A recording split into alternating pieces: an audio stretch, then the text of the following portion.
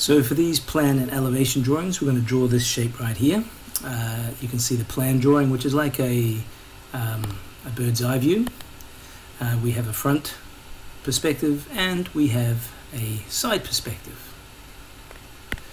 So we're going to draw the plan drawing. That plan is bird's eye view, and we really are only going to see this face right here. This is the only thing that we'll see if we would look straight down on this solid, and so we'll just draw that. It's a 1 by 1, so it's quite easy to draw.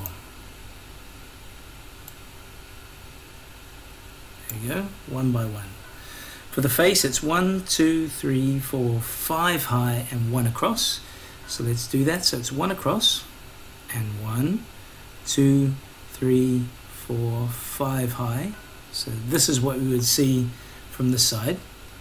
And from the side drawing, again, side view, we would see very similar view to the front view, just 5 high, 1 across.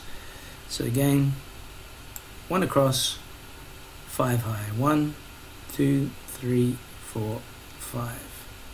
And that's how it looks. And these are the perspectives.